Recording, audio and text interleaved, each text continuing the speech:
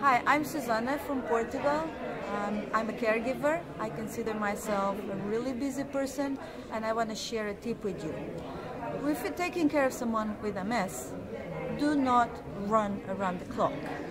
You know, it's going to drive everyone crazy, and it's not going to help you at the end of the day. It's something I learned, that when I'm doing something with a person with MS, I just do it. It just has to flow as it flows. Something they always tell you: give me time and I'll do the same as you do. Help me find a strategy to get there. You know, just take your time. Don't get nervous, and you will all succeed, and you will all share the excitement of succeeding.